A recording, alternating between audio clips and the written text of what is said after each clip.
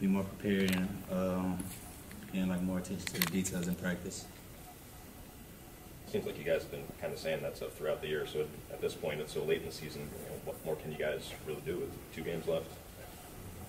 Just that simple. You just have to pay attention to the details and just go out there and make routine plays. I mean, we're not doing that right now, but that's what it takes for this team to be successful on offense and for this for us to keep the ball moving. Hey Kyle, what's your comfort level in the Wildcat, and how do you feel about those plays as they worked out for you? I'm very comfortable back there. I like the plays, you know. Like to, you know, you be really patient, get to read your blocks and stuff. So I'm pretty comfortable back there. You like those calls, and you would do those again, I guess, right? Yes, sir. Did you think not making it there at the end of the half affected you guys in the second half? It definitely would have been big for the team if I would have completed that pass to Cole, but it didn't happen. And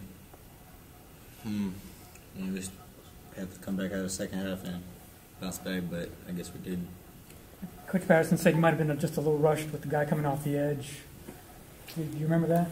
Yeah, they brought, I think they brought 3 up the edge. I mean, we picked it up, but yeah, I was a little rushed, so it was no longer a run-pass option, it was just a pass option, so I tried to do my best to deliver the ball to Cole, but I failed. Coach was asked, I guess, to D1 players how motivation it is to get to a bowl game. Does it mean a lot to y'all to get to a bowl game, being that y'all aren't 6 wins in? I mean, how much, does that play a factor? Y'all have 2 games left, y'all aren't bowl eligible. Does that mean a lot to y'all? Yes, sir, it means a lot to us. I mean, you don't want to be that team in December, January, back at home watching all the other teams play.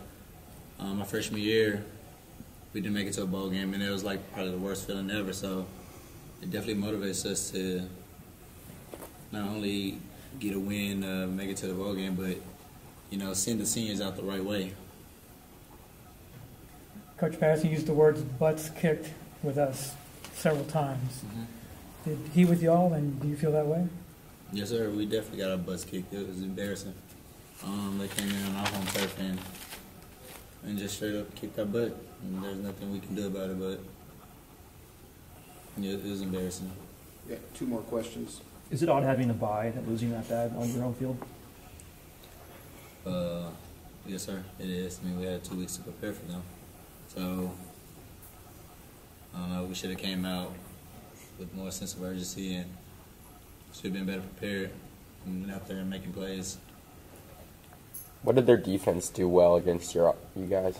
They played really well. They swarmed to the ball, made great tackles, never let anything over their heads, and they played tough. They're physical. Thanks, Kyle.